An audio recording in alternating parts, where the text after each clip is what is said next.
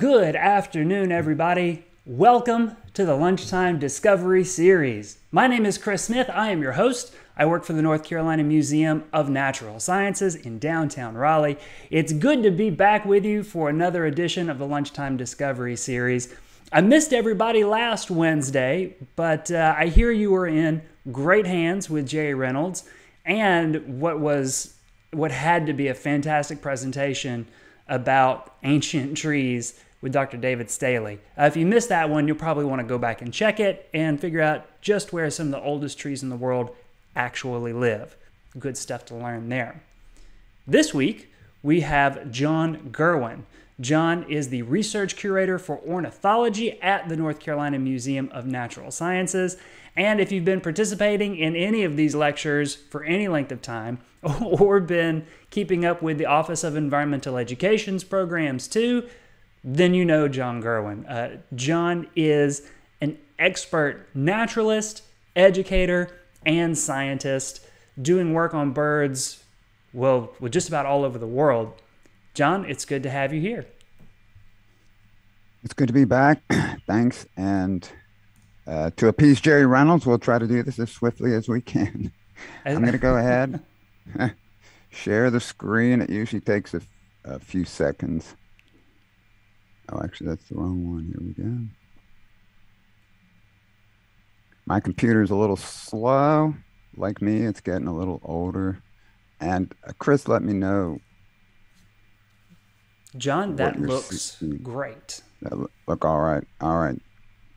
So today's topic is going to be again about chimney swifts, and let me see if it will go on to the next one. Well, it's taking a minute. It seems to be taking just a minute. So I've given this presentation several times around the state. There's a lot of interest in the chimney swift. It's a migratory songbird, and I'm planning to go over its life cycle, natural history. Chris, the old computer here is just a little bit frozen up. I guess we'll have to rely on I'm going to you to just make the bird calls. A second. Ha.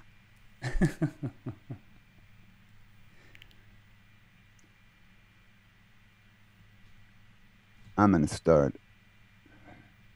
start over with this and see what happens. I'm going to share it differently and see if it will restart. Okay, sounds good. Thanks for being patient with us, everybody. You know we're going to have a great presentation for you today.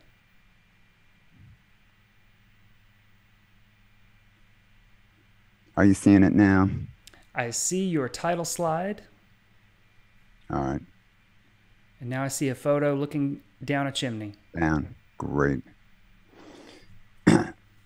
So the first occurrence that we have in written history of a swift using man-made structure was here in 1682.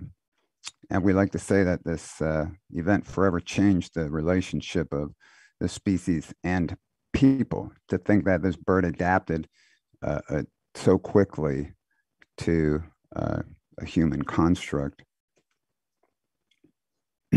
So I put this together with my colleague, John Connors, who used to work at the museum. And also we've both been very involved in Wake Audubon Society, and Wake Audubon have been promoting a lot of education and conservation efforts for chimney swifts. And I've been fortunate to be able to merge that with some of the work that I do at the museum.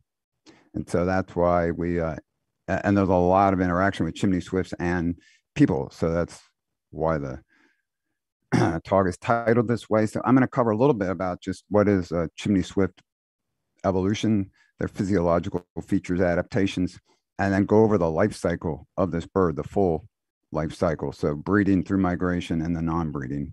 And just cover some of the highlights that we've learned. Real quick, the swift, if you look at the orange arrow here on the lower right, that's pointing to where the swifts come out on what we would call the tree of life. So this has been done with genetics. Like everything else these days, people borrow a lot of DNA sample or tissue samples from places like our museum. We process a lot of tissue lines on on a yearly basis, and people do these studies to see who's related to whom. So you can see here that the swifts and the hummingbirds come out as each other's nearest relative. And actually, this is something I did in my graduate work before we knew what DNA was. We used protein analysis to look at relationships, and I came up with the same answer. So it was really satisfying to see when they started doing DNA work, and some others came along and redid the work, and they basically got the same answer.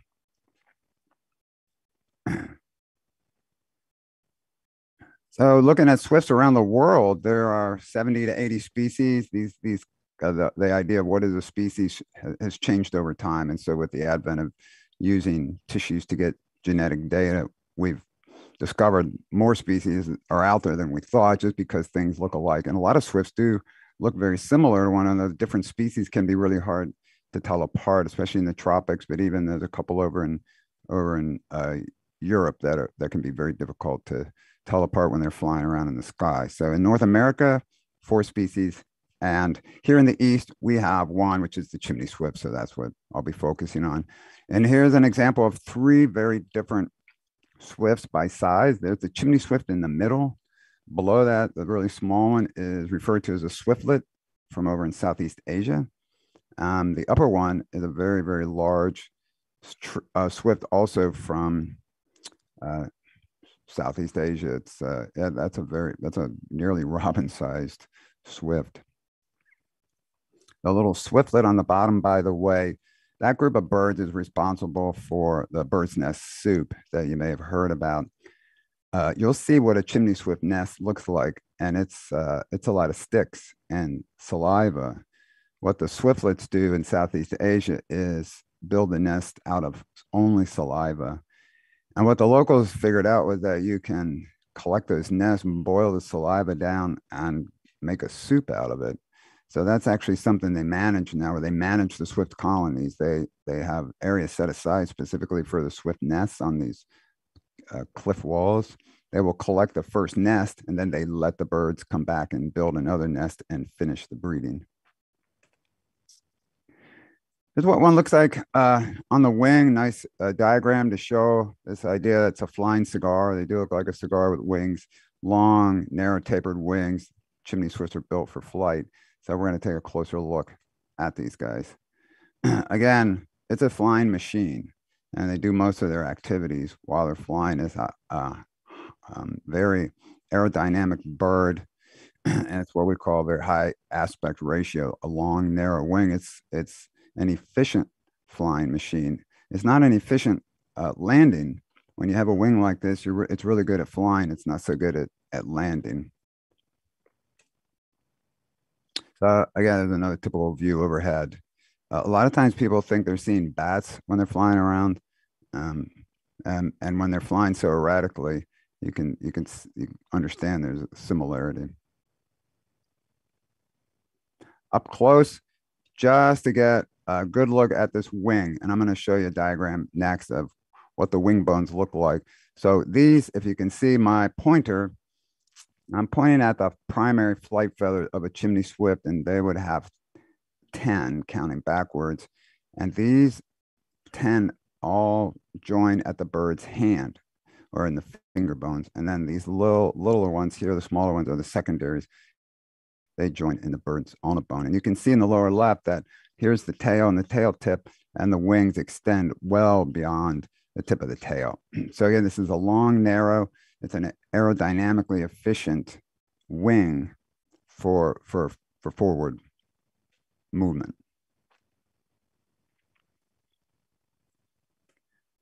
And here's what it looks like inside. The upper wing bone diagram is a swift. And so I have a very short humerus. That would be your forearm, or upper arm rather. And then here the forearm, the ulnar radius is also somewhat truncated compared to a songbird. Here, the typical robin or cardinal wing structure. And then you look here at what is the hand bone, what we call the carpal bones. And you can see that it's much, much longer than your typical songbird. And this is where those primary flight feathers attach here. And so it's a very different, again, a very different wing structure from many other birds. And this is very similar to hummingbirds.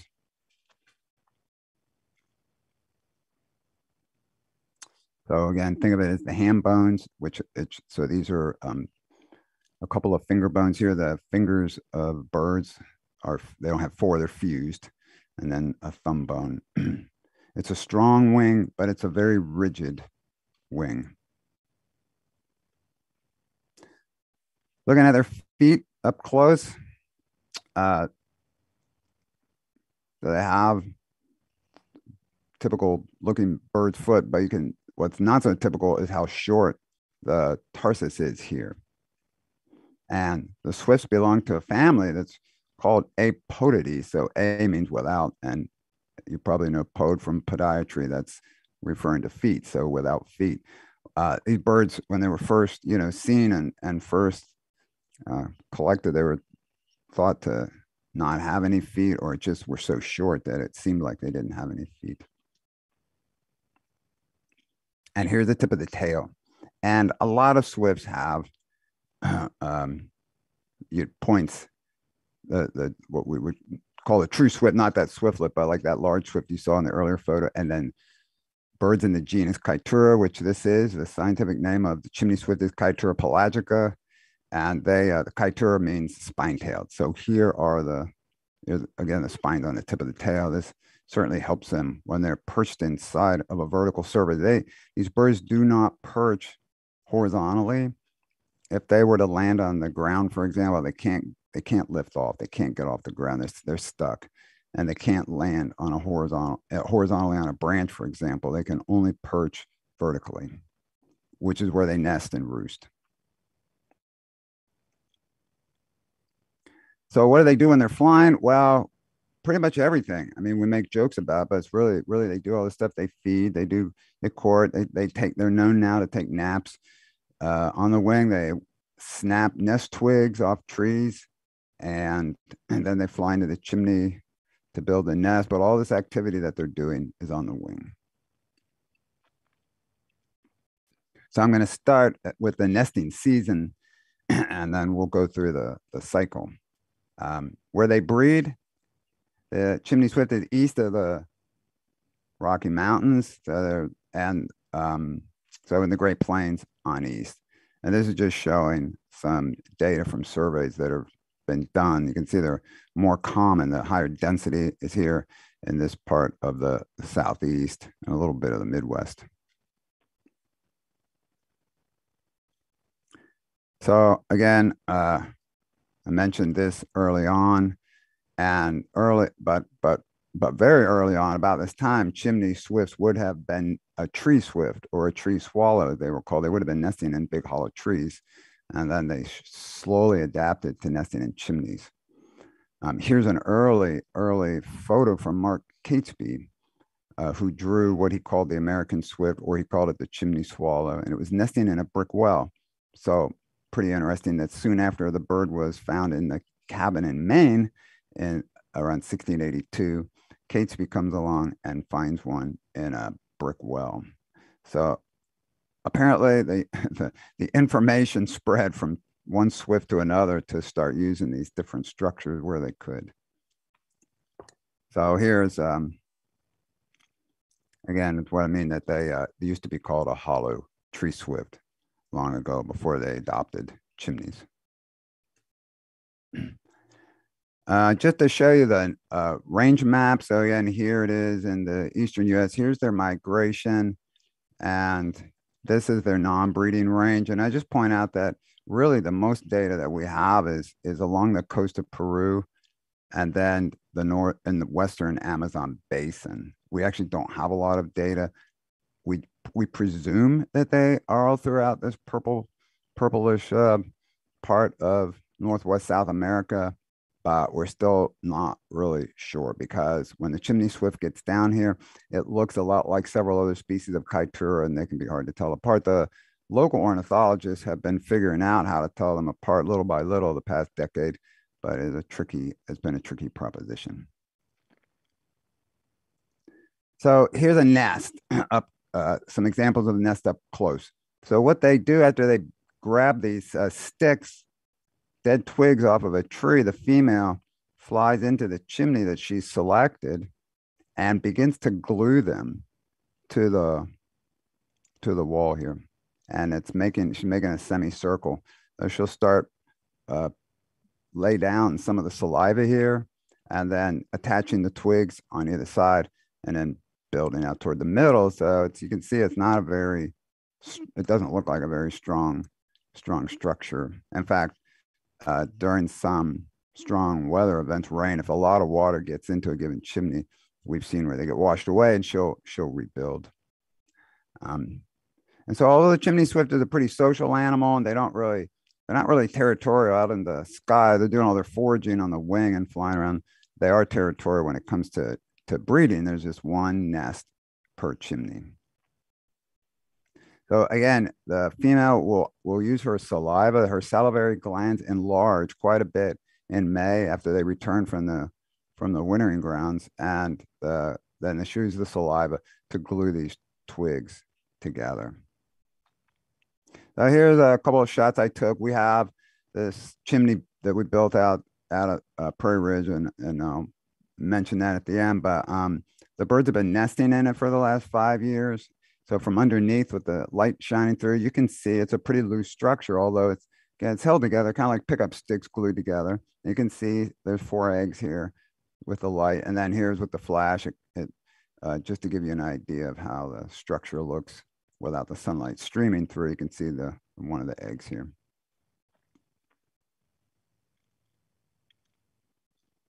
So there's where one has just gotten started on the left. So this was in an artificial wooden chimney, and some folks in Texas got some good photos. The 4 to 5 eggs is their normal clutch. They can lay 6 or 7, but 4 to 5 eggs is typical, and they will incubate for about 3 weeks.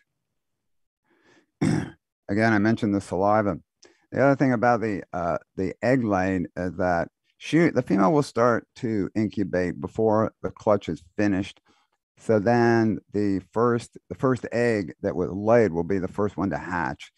And as the brood is aging, as she's feeding them going along, the young will develop they develop fairly quickly, but then you can see a difference in the ages of these nestlings, even though they might only be 2 or 3 days apart. And so one of the oldest one will fledge then a few days earlier than the youngest. So it's staggered. And so I mentioned these earlier, just a reminder that this is our chimney swift in the middle.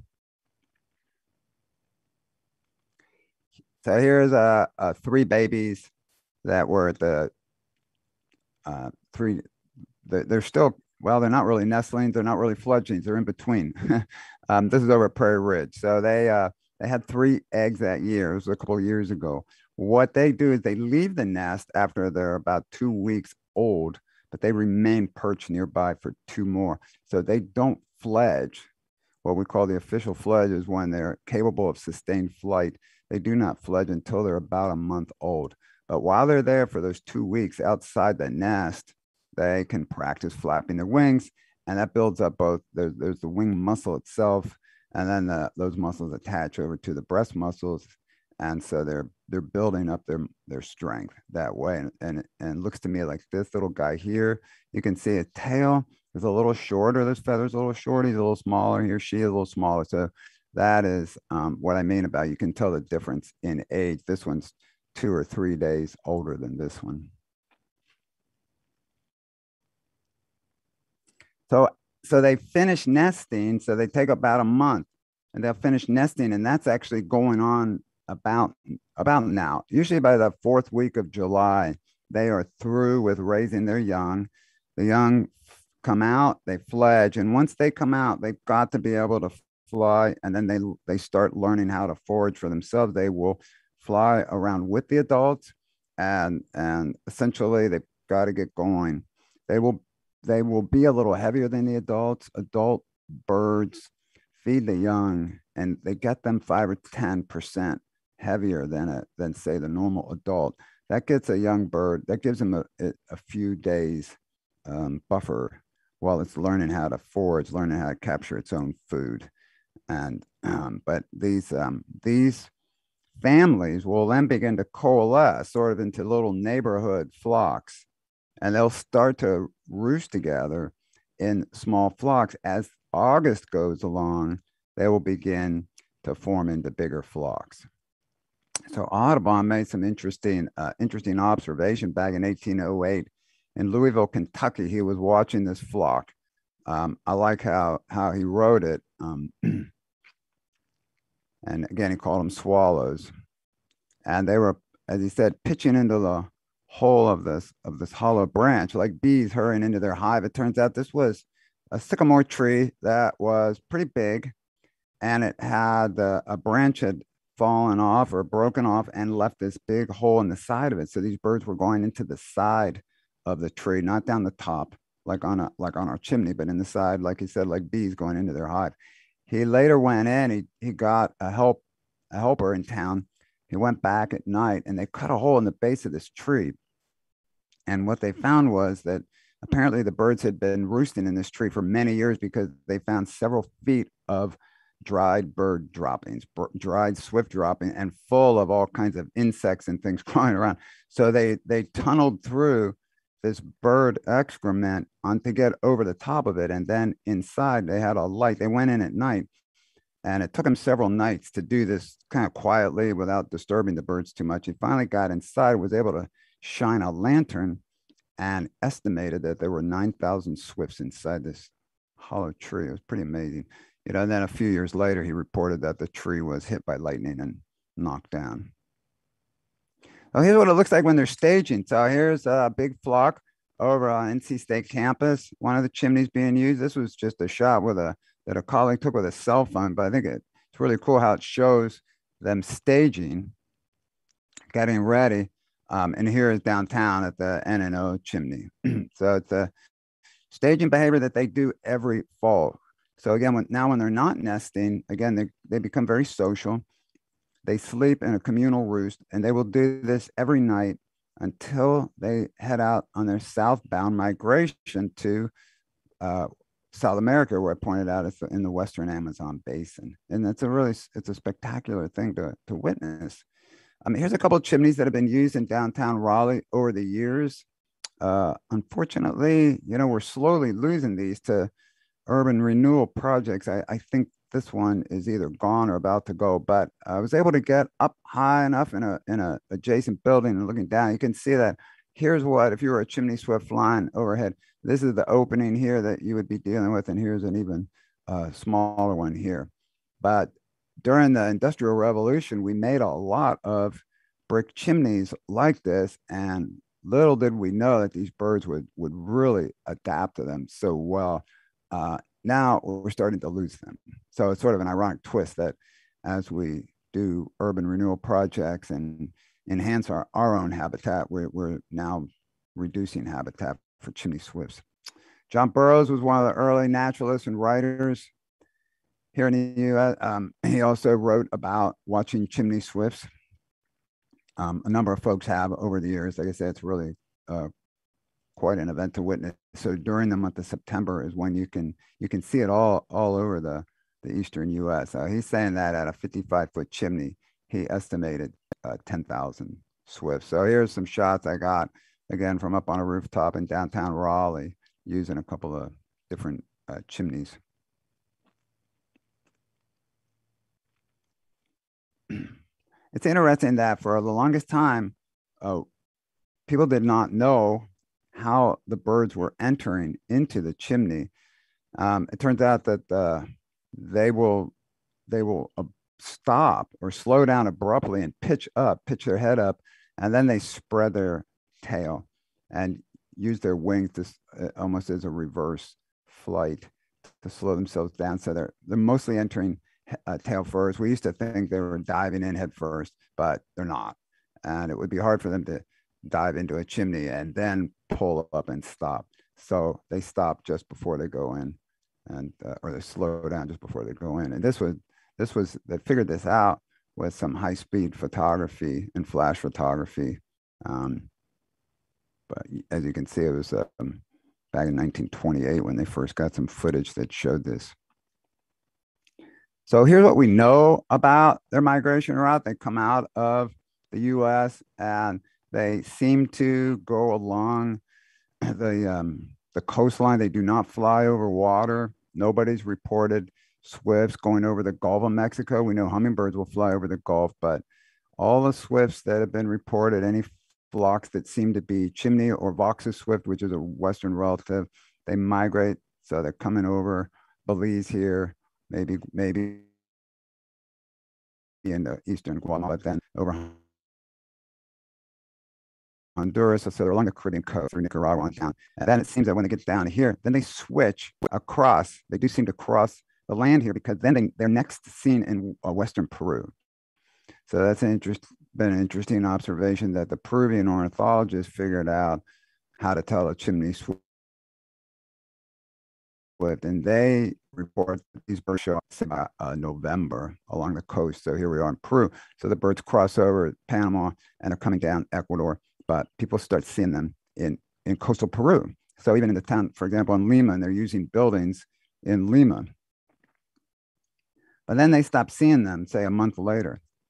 And then that's when folks started noticing that they were seeing chimney swift-like swifts over in Western Brazil, where there's one group of birds were found in the 1940s here in near Iquitos. There were Jesuit priests working in the area and working with some of the indigenous tribes. And one of the tribes went out and they built a fire at the base of the tree because that's how they would smoke out animals to eat. And one time, a dozen birds fell out, and some of those birds were wearing these little bracelets on their feet, which were the things we use to band or tag birds, call it ringing or tagging.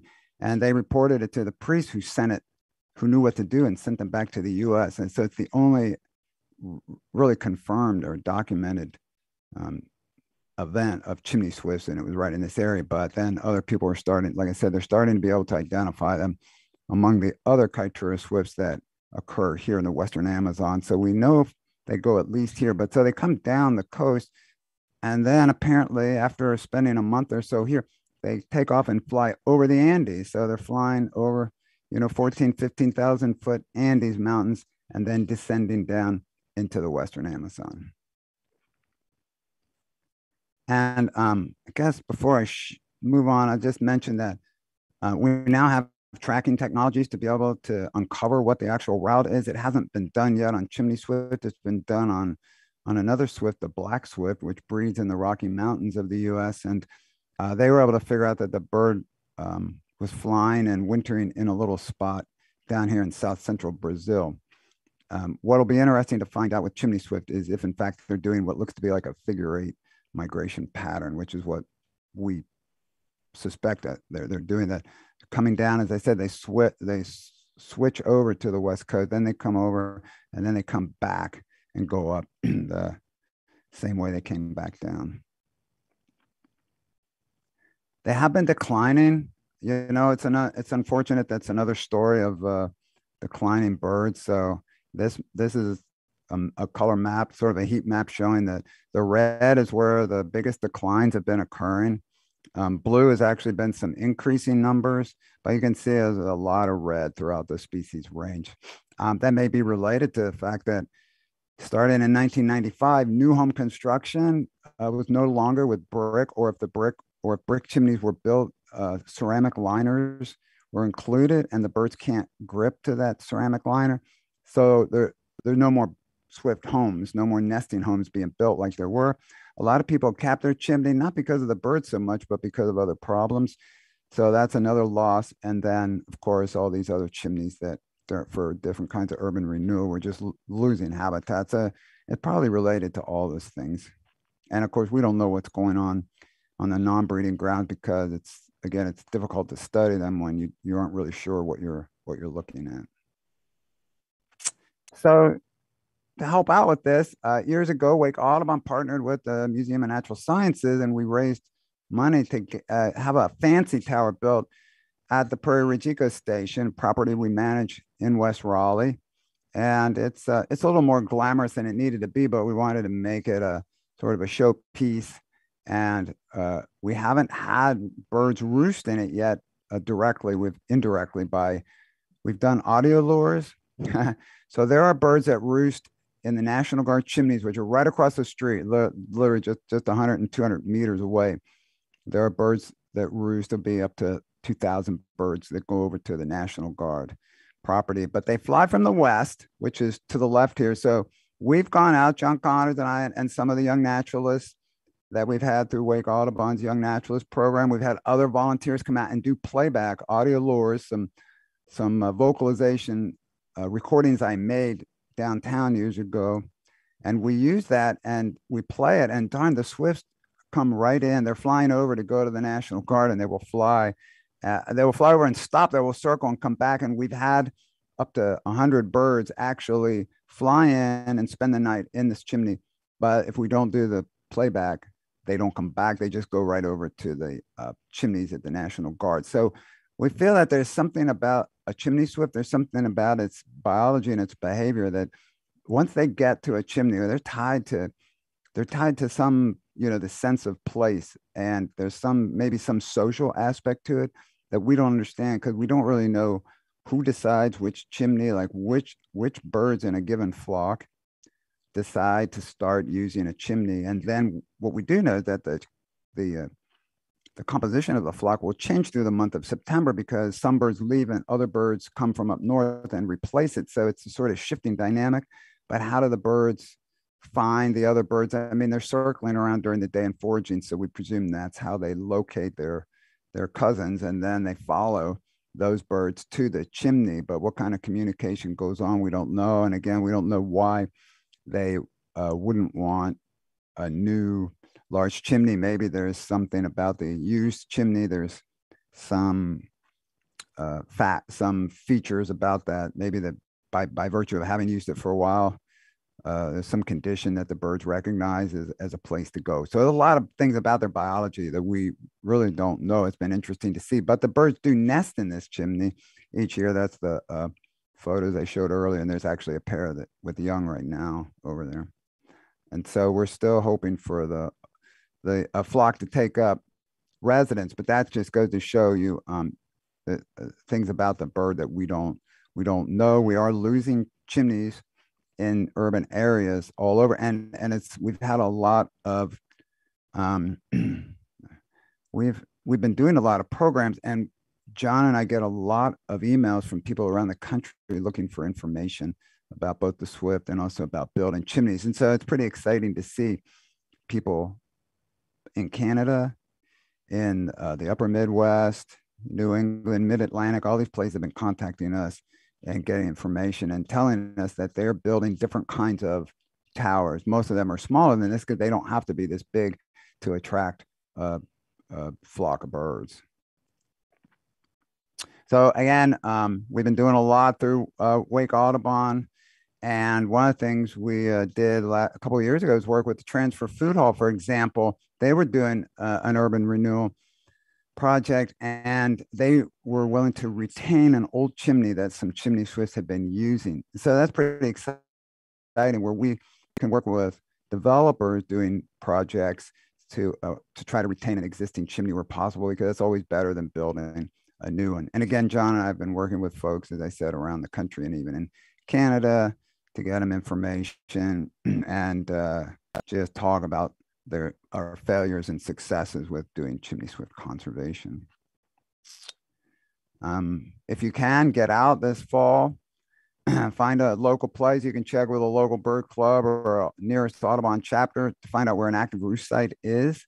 We usually host some viewings through Wake Audubon.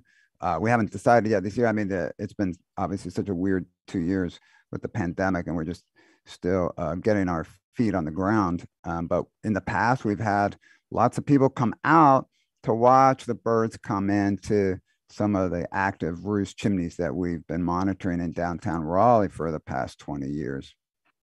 Some schools still host some flocks. So they're just different places around, and all through the coastal plain of Piedmont and North Carolina, you can find, and some of the lower elevation mountain sites, you'll find flocks of chimney swifts still. I thought you might like to see what it looks like when they're flying around.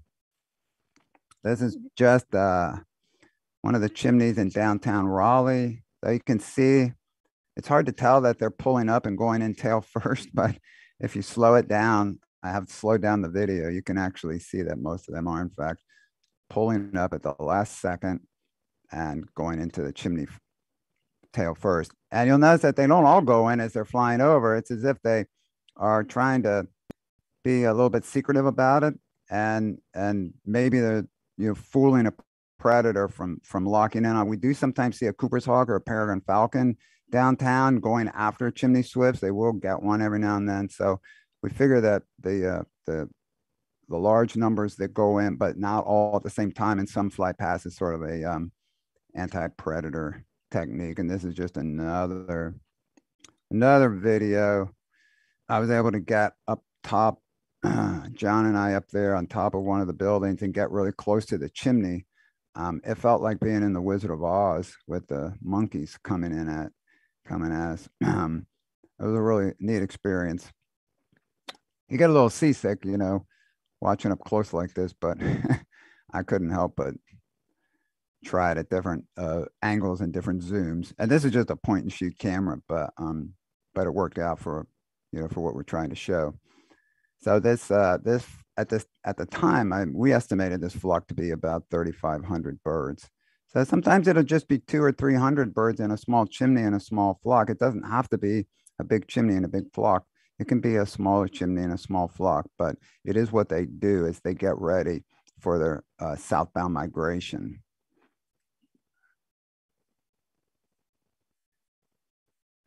The beautiful sunset. So they tend to go in, as you can see, the sun is already set. So they tend to go in after sunset, like the first 20 minutes after the sun is set, and there's still light in the sky. This is across the street from the previous chimney. This is over at by the News and Observer. This is actually the professional building chimney alongside the News and Observer. In this case, there's actually a fair amount of wind. We probably had a 10-mile-an-hour wind. So you can see the birds are just facing into the wind, and then all they have to do in this case is drop in. So this is a lot easier for a chimney swift to handle when there's a little bit of wind. And as you can see, it's now starting to get a little bit dark, so they're almost all in. And lastly, so we helped some students come from UNC Chapel Hill. They were doing 3D video a few years ago of these flocks in downtown Raleigh because they were funded by the Department of Defense. They were interested in understanding how is it that these thousands of birds are flying around like they are and not running into one another, not colliding. They were actually thinking about how they might make drone technology mimic a flock of chimney swifts. So, it's always interesting that we turn to nature for a lot of our questions and answers about how we humans do what we do. We also participated in a little TV show for Nat Geo years ago, John and I did, and this is a little footage that they took from one of those downtown Raleigh chimneys. They dropped a camera inside and left it overnight. So if you've ever wondered what a chimney swift does during the night, they don't do much of anything. They're not exactly sleeping. So they're sitting there preening and, moving around, apparently chatting with one another, bumping each other. At one point, one of the birds is like, hey, I want to be there. And he bumps the other one out of the way. But you can see that they do perch right where the mortar of the brick and mortar is. So when folks design their own chimneys, if they're using brick, they will, create mortar lines. If you're using a wooden structure, people leave little, gaps in the wood, a place for that's where the bird will perch. But yeah, we thought maybe they just have their heads tucked in and all be asleep, but actually just hanging out. And I don't think we need to watch all 2 minutes of that, but interesting little video.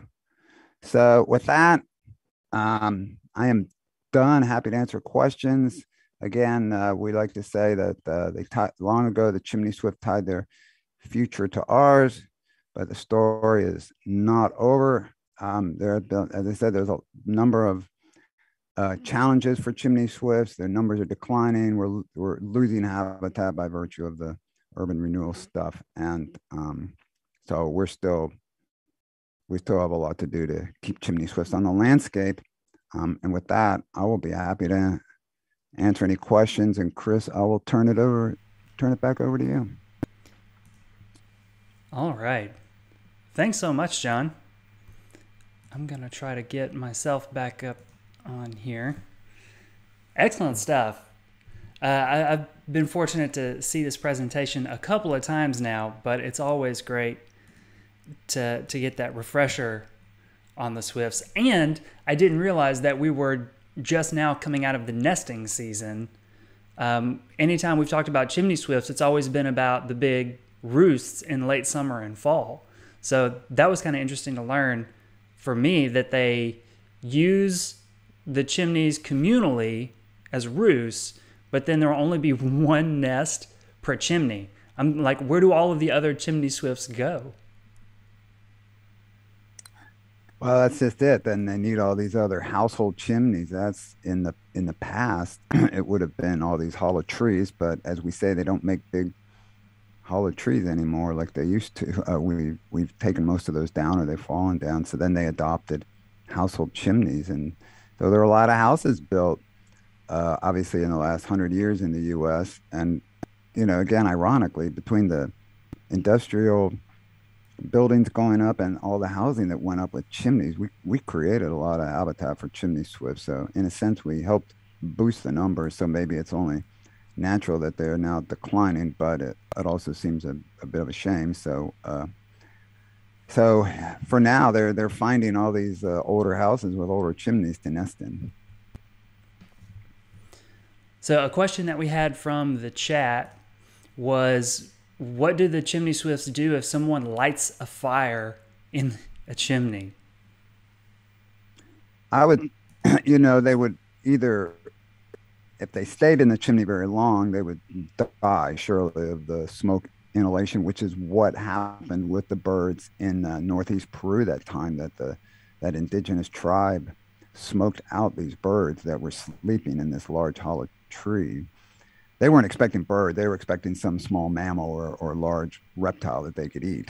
And they got these swifts. But other birds, if it were, say, if you lit a fire and it were still some daylight, or just a little bit of light in the sky, the birds would likely get out of the chimney. They can fly fairly well even when it's dark. They have pretty good vision even at night, but they don't seem to do that very often. So, it would be bad. The good news is that in most places, we don't build fires when when it's occupied by a chimney swift. So the birds, they are not in most of our homes. By September, they're going to these bigger chimneys for their roosting flocks. And most places around here, they don't fire up any kind of chimney heating, until later in October. And the birds are mostly gone by around October 10th. So we see a big exodus in late September and early October. By the end of the first week of October, there aren't many swifts around in general, at least in the Wake County or central Piedmont of North Carolina region. And then within the next week, certainly by October 15th, they're pretty much gone. And so most people aren't building fires till after that. So it just works out that there's not much overlap. It would be detrimental. I think it's happened once. We heard of an example once that there was just a really cold spell in an early enough in October that somebody, like a church, turned on their furnace, and it did end up zapping a couple hundred birds. But I just heard that secondhand. All right. There you go, folks. Okay, let's see here. The next question that I see in the chat, David has been talking about some places where he's seen chimney swifts, mentioned old commercial property in Cary, but also, this is interesting, not like in a chimney, but drain holes on the side of the building. Also, Buckhorn Dam below Shear and Harris Plant, where there are a lot of swifts in a drainage way wall. It would be really interesting to, document any of that with some video and that sort of thing, because as I said earlier, Audubon and some of the other early naturalists, they reported that the birds were going into things using a side entrance, and we all grew up thinking the bird had to come in from the top, and we I didn't have access to some of that early literature till much later, and then realized that birds will go in from the side, and birds in the tropics also do that. So it's interesting that if you're seeing that now today, or this, in this time of 2020, 2021, and it's some birds in, say, Wake County or nearby, that would be interesting to, get some video or footage, or send me the details or locations, and I can try to get some folks out to take a look. Because my email is on the museum website, but it's typical of john.gerwin@naturalsciences.org. Even just sending me the locations and the observation, we can try to get some folks to go take a look, because I think that's interesting. That's the kind of stuff we like to see, what an organism is doing to adapt. That may be a recent adaptation for the fact that we're losing some of the other chimneys. So maybe here's a case where the bird is once again pivoting, as we say, and adapting to the situation. That's really cool. Really cool. Really cool. So next question for you.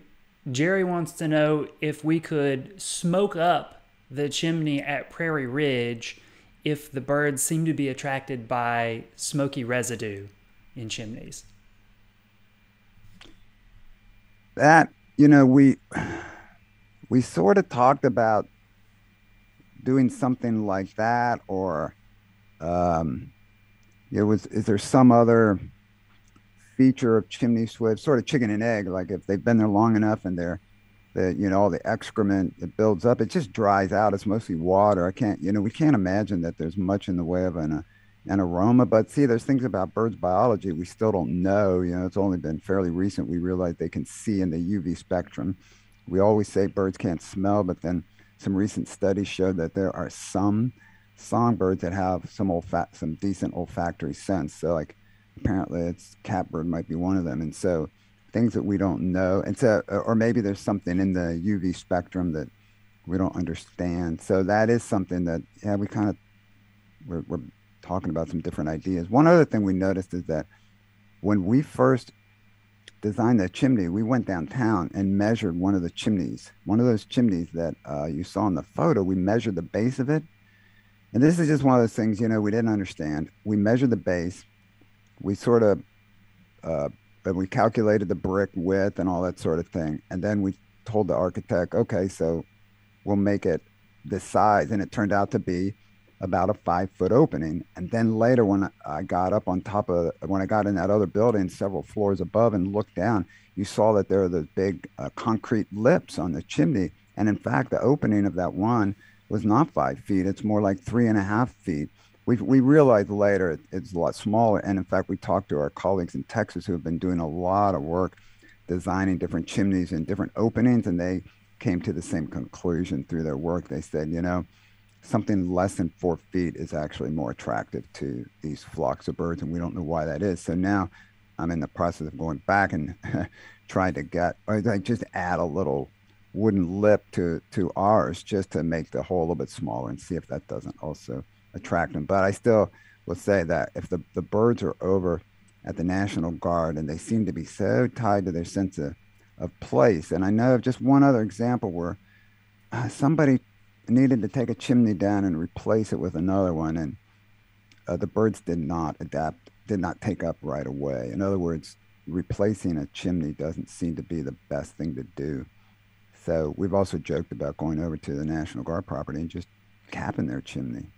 We wouldn't do that. That would be mean. But we wonder, would the birds then go over to our chimney, or what would they do? It would be a harsh experiment, but an interesting one. That's just an aspect of their behavior we don't know. But maybe building a couple of little fires in our chimney would be a reasonable thing to try. And just take them all from the guard. Okay. Yeah. All right. Let's see. You talked a lot about capped chimneys and the reasons that people would cap them. There's a question from Twitter. Is there a way to discourage a crow from my chimney that is not capped because of roosting swifts?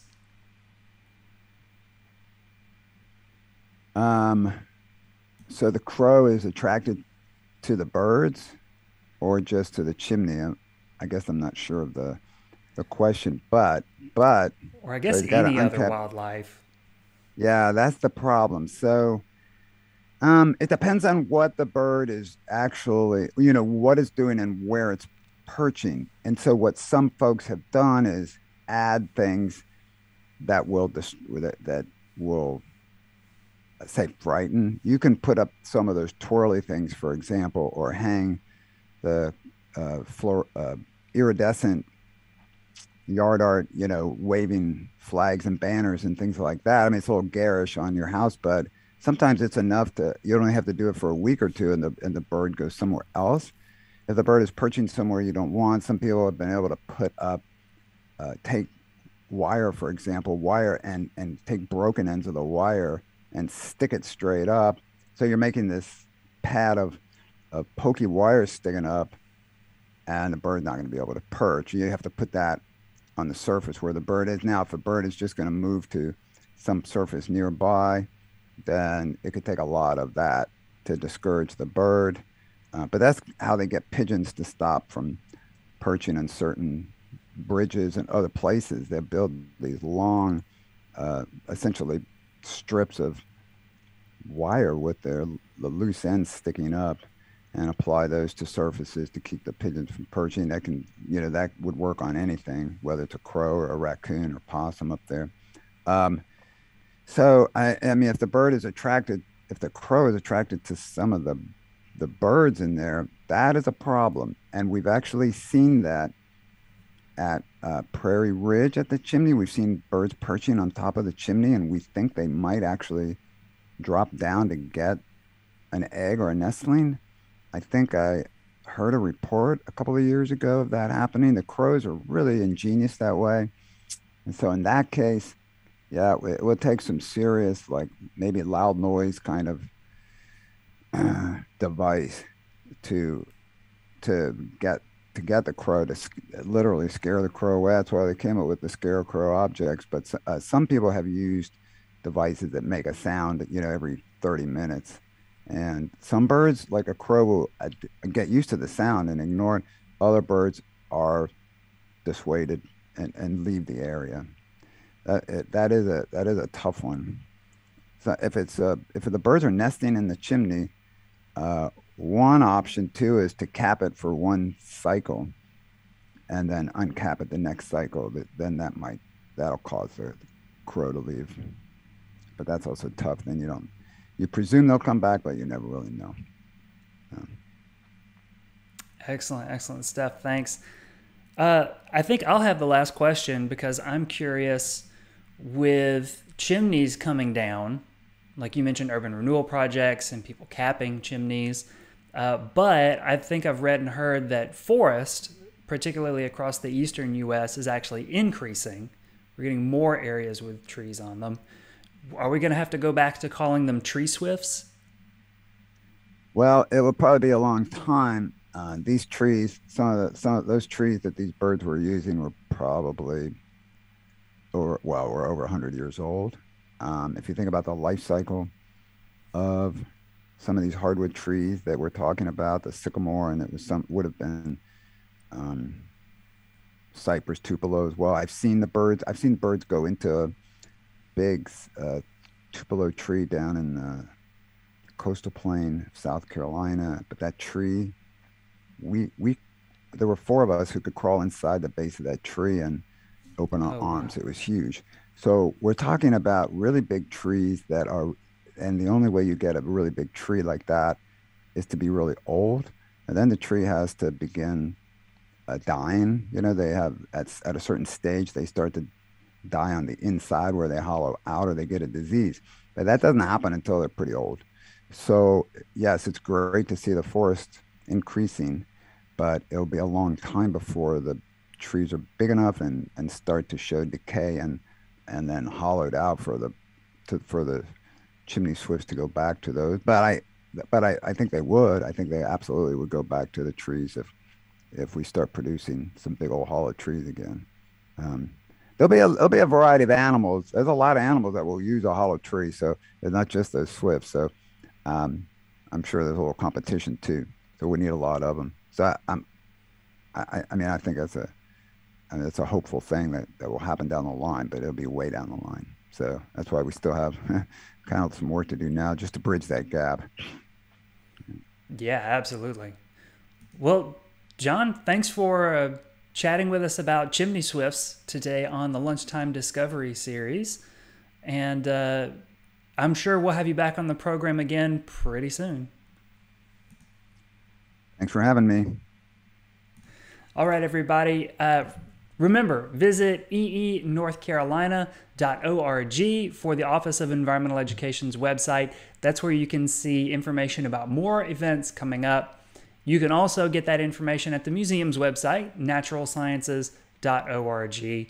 And of course, I always encourage you to follow everybody on social media. So the museum, we're at Natural Sciences on Facebook, Twitter, and Instagram. That's easy to remember. And you can follow the Office of Environmental Education and get updates about this program, other programs, and cool opportunities in environmental education all across the state of North Carolina. They're at North Carolina EE. So from the folks in the Environmental Ed Office and us at the Museum of Natural Sciences, have a great rest of your week, everybody. Take care, stay safe, continue to keep your community safe, and we'll see you again next time. Bye, everybody.